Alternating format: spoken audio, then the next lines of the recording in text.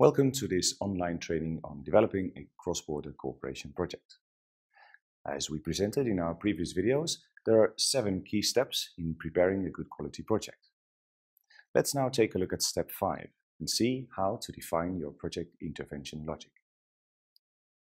There are 4 basic levels in the design of your project intervention logic. However, some intermediary levels may be requested by your program.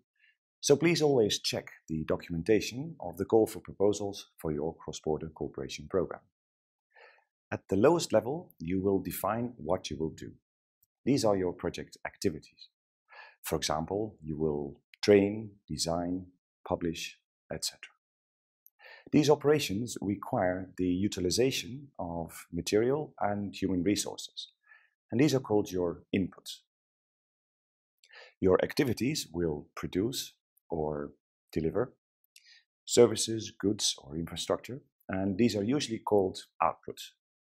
Your project will be held accountable for delivering these outputs, so please be very careful when defining and quantifying these. Outputs are the building blocks for your project and should provide the conditions necessary to achieve the higher level results. The project's higher results level, also often called outcome or specific objective level, specifies what your project aims to achieve. It focuses on the short-term or medium-term effects of the output. It identifies what will change, notably in terms of behavior, or who will benefit as a direct consequence of the project. But remember, the project itself is expected to achieve the defined results. At the top, you will identify the broader, longer-term effects to which your project, along with others, will contribute. This is the impact or overall objective level. It should indicate relevance to the program by being directly linked to a program priority. As you can see, there should be logical links between your project's activities, outputs, results, and impacts. To do just for the sake of doing makes no sense. Your activities will have to produce or deliver something. But to produce infrastructure or deliver services or goods that are of no use to anybody is also absurd. Your outputs should lead to a positive change for someone, preferably even for many people. These are your project's target groups. Eventually, the results of your project should contribute to a broader positive change to which the cross-border cooperation program aspires when funding your project. It should improve the lives of your project's final beneficiaries. Other important aspects to integrate into your project intervention are management and communication. Make sure you include relevant communication activities, both internal to ensure smooth coordination and dialogue among project partners, and external to make your project's results and outputs visible and possibly even replicable by others. Also think about sustainability of your project's outputs and results. This should be built in from the beginning of project design. As project partners tend to jump too quickly into thinking of doing something instead of thinking of achieving something, and then sometimes lose track of their broader strategy, we strongly encourage you to build your project intervention logic starting from the objectives. In preparing your project intervention logic, please pay attention to the format and terminology used in the call documents of your cross-border cooperation program, as well as to any possible specific requirements, such as limitations on the number of objectives to be defined.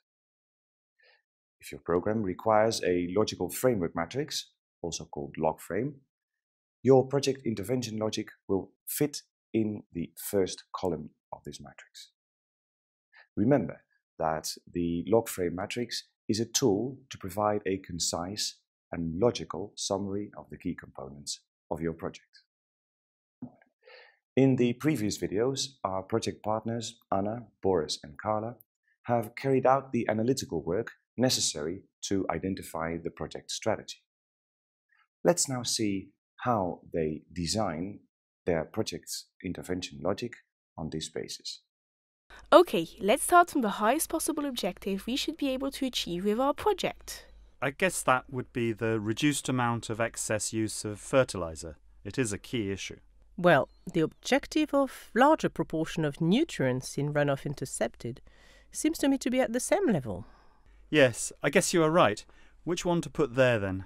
Both lead to the issue of reduced level of nutrients reaching water bodies. Okay, so let's put this one then as our result. Yes, that's a good idea. Just a second, dear partners. Let's not get ahead of ourselves here. It is of key importance that we are sure that the result to be achieved is mostly under the project's control. That is to say, the project can be held primarily responsible for achieving it. Is this the case for reduced levels of nutrients reaching water bodies? Good point. I suppose not, since there are two important items in our objective tree outside our scope, but still contributing to the reduced level of nutrients reaching water bodies. I'm talking about the stricter enforcement of the laws and regulations and the sewage and wastewater systems being upgraded. Well, yes indeed. We will address only the land-derived nutrients issue, not the discharges from sewage and wastewater. So the main result that will be under our control could be formulated as reduced amount of land-derived nutrients reaching the Rivala Alavia water bodies in runoff. We can achieve this even if there is no stricter enforcement of the laws and regulations, as we will create an economic incentive for the farmers. And we will also raise the interest of the property owners in restoring vegetation on the shores. Okay, but still, what do we do then with the reduced amount of excess use of fertilizer and larger proportion of nutrients in runoff intercepted? Surely they are also results. Can we have several results? If it is logically based on your objective analysis, if it does not appear overambitious based on your competences and your expected project resources, and if there are no specific limitations in this regard in your cross-border cooperation program, so be it. Well, in our program application form, it seems best to mention first one main result and then to list intermediary results. Okay, so what do we do with the other items at the low level in the objective tree? Do we put them all in the outputs row? So that would be the higher awareness, the farmer's ability to estimate the needed amount of fertilizer, the restored shore vegetation, and the sufficient capacity to monitor oxygen and nutrient levels. It may sound logical, but in practice, in your project, it is usually not so straightforward.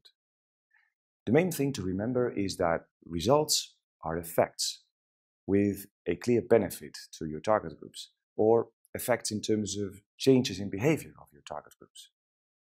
Outputs are services or goods or infrastructure produced or delivered by your activities. Look again at what you wanted to put in the output row. Well, the farmer's ability, the higher awareness, and the capacity to measure don't seem to be direct products of our activities, but rather things that have a benefit in themselves. So they are also results. But some of these results have again an intermediary character.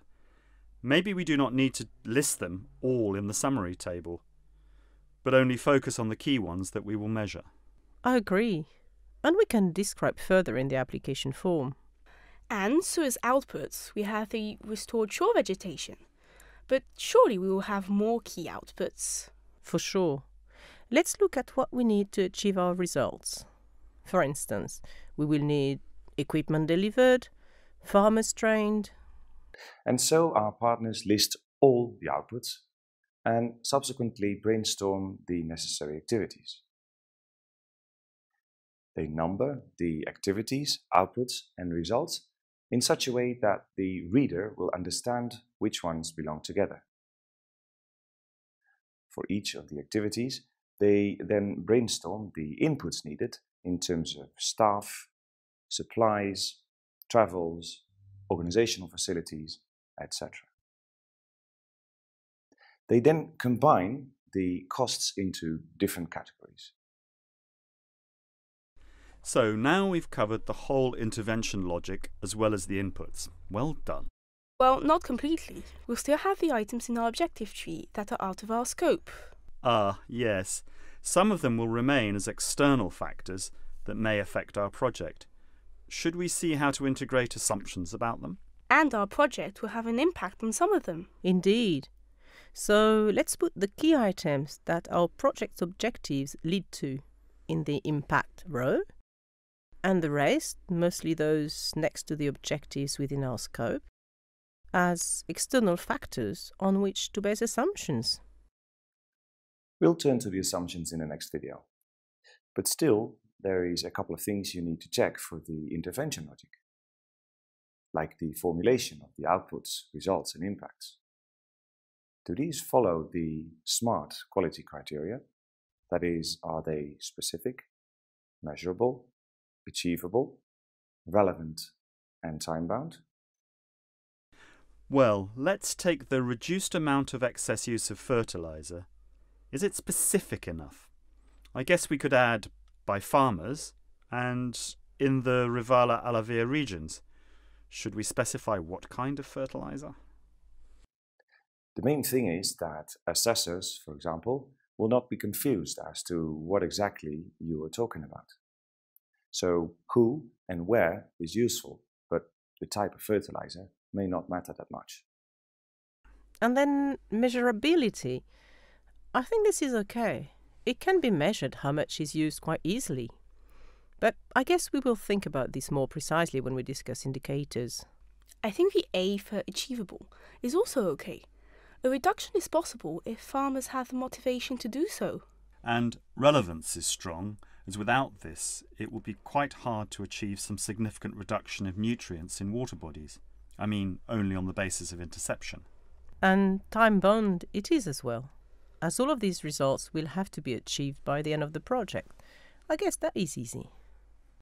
And so our partners check all impacts, results, and outputs, making some small corrections, specifying here and there what exactly they mean, and making sure they have the same idea on what the project should achieve. What about sustainability? Are you sure that your project outputs and results will be maintained after the project ends? The biggest issue here is probably the nitrogen testing equipment. How can we make sure these instruments will be replaced or repaired if they stop working? Can't we create some kind of rotation scheme for the nitrogen testing equipment? Good idea.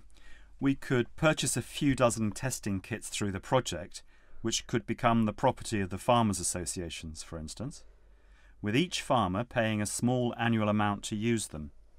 This would constitute a fund, which could be used to pay for replacement or repairs. If we make sure the economic benefits to the farmers are big enough, it should work. I'm not sure handing over the equipment is possible under the rules of this cross-border cooperation program.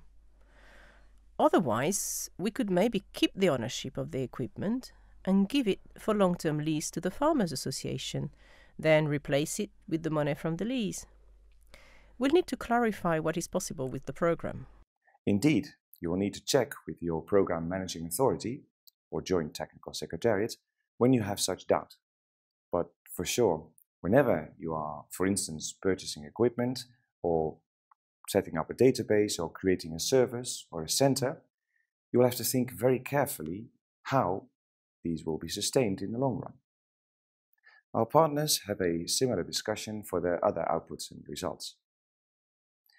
Now, there is another issue that we need to talk about, and this is how will others know about your project and its results and outputs? Let's make a good joint website in our two languages to inform the public about our water bodies, what eutrophication does to them, and what solutions have been tested in our project. And perhaps several regional radio shows with stories related to clean water and what can be done. And we could have an annual water event. We could call it Happy Water or something like that. We could invite representatives of the farmers, local and regional authorities, environmental NGOs, some donors, and discuss what can be done to reduce the level of nutrients reaching the water bodies, presenting them with our joint measurements and experience. Okay, so let's then now look at the full project intervention logic. Is the vertical logic complete and accurate? Are all activities clearly connected to an output? Are all outputs connected to a result? Is there an output not supported by activities? Is there a result not supported by at least one output? Are the main outputs necessary and sufficient to achieve the results and/or objectives of the project? Are target groups identified? Now our partners have developed a full project intervention logic. However, they still need to review the importance of the external factors for the success of their project and think how to integrate the corresponding assumptions. If you want to have more details on the project intervention logic or log frame, please have a look here. Let's now move on to the next step of project development and watch the video on assumptions.